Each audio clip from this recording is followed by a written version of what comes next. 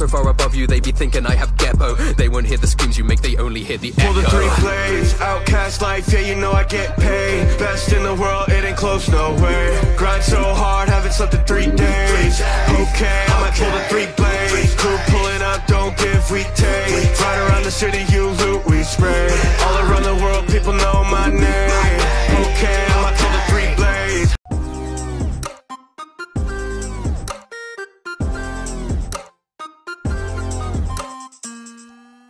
What's up, guys? It's the old ninja wearing aviators and a superhero hat, and welcome to the Modern Ninja YouTube channel. Today is the beginning of a new month, and so it's the beginning of a new series, or I guess tutorial mini micro series within a series, where I break down one combination like this one right here and basically take it step by step and teach you how to do it by the end of the month. As I'm sure you've noticed by the title or the thumbnail of the video, this is influenced by Zoro's 2-sword style. So we're going to be using 2 swords today, but it is important that your sword that you use is safe. And so get a tricking sword.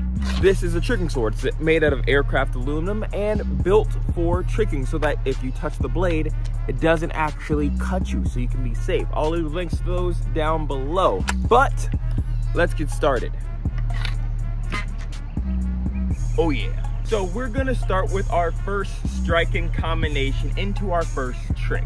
So starting off, you're going to step out with your left leg, horizontal strike, just like so. You're just gonna step out, horizontal strike, stance going in the opposite direction in a front stance. And then you're going to stab, just like so, putting your first strike above in a blocking position and then stabbing straight forward with your right hand. And with your stance, it's just switching sides, just like that. So we have our first strike, our second, and then you're going to do this spin move to our third strike down here. Again, switching stances as you strike. Now the trick to getting this spin move is you think of your hands as hands on a clock. They both have to spin in the same direction. So what you're gonna do is your right hand's gonna come around and strike. Just one more time. Around and strike. Your left hand is going to come around and under the armpit. Again, come around and under the armpit. And when you do both at the same time, bang. And this can be kind of challenging, so make sure you take your time, go slowly at first, because you don't want to hit yourself, because although these are dull, they won't cut you, they still don't feel good when you hit yourself. So make sure you go slow and take your time. And if you're using like a sword alternative, like a boken or even just a PVC pipe, if you really want to, that's fine, but it still sucks to get hurt. So again, take your time and get it right so you don't build any bad habits. So you're gonna be doing the opposite circle to the last circle we did, taking your right hand, going around your head and striking, but this time with your left hand, all it does is get together and finish striking at the same time. Bang.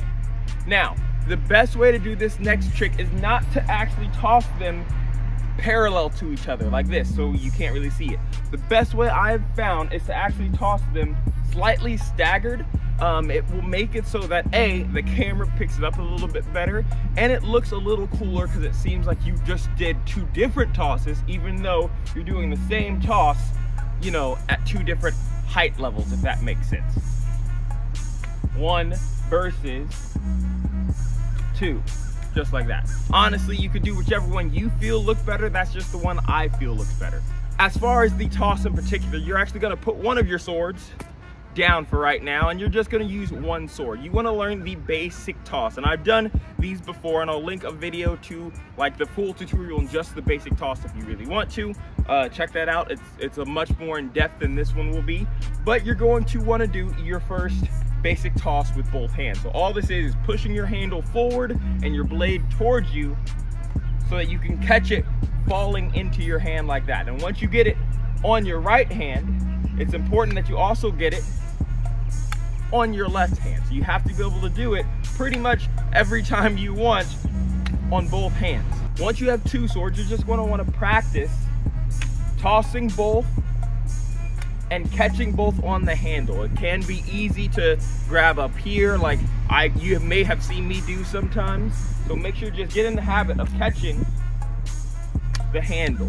Now I'm gonna take a moment to point out that I am on grass right now. Like I can stick my swords in the ground and wipe off dirt. So if they hit the ground, it's just dirt. It's soft. It's not gonna damage your blades. If you do this on something like concrete or the sidewalk or the street or something hard, you can either damage your blade, or if you're doing it somewhere like tile or wood, you could damage the floor. So make sure you're doing this outside in the grass. So now altogether your combination should look something like this. 1, 2, 3, 4, catch. And there we go. And that is the first episode of this month's 5-part tutorial series. Yeah, it's 5 parts because this month has 5 Mondays, and I wanted to do something a little longer this time and a lot more challenging. So if you want to learn the rest of this combination, drop a like so I know that you like it, subscribe, and hit the notification bell so you don't miss when I post next week. And if you want this awesome law hat, then check out the link down in the description below, or you can check out one of these for yourself. There's also merch down there, but whatever works for you. I hope one of you caught the One Piece reference there. But with all that said, my name's DJ Moore, this is the Modern Ninja, and I'm out.